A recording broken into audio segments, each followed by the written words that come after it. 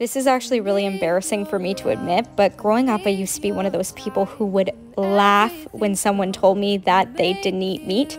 I would say, I could never live without meat or cheese. Ugh. I never imagined one day I'd be thriving off of a plant-based lifestyle. I remember almost immediately after that switch, I just couldn't believe how good I felt and the impact our food choices could have on our body, the planet, the animals. Wanted to shout it from the rooftops, and I guess this account is my little way of doing that. So follow if you want some recipes.